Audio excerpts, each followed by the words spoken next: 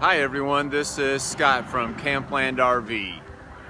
Today's question for ABCs of RVs is, do I need a special license to drive one of these big Class A motor homes you see behind me?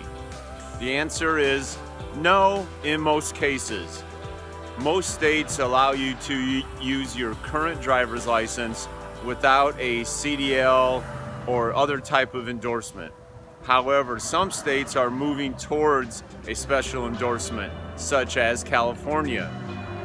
I recommend that you contact your local law enforcement or perhaps Department of Transportation to make sure.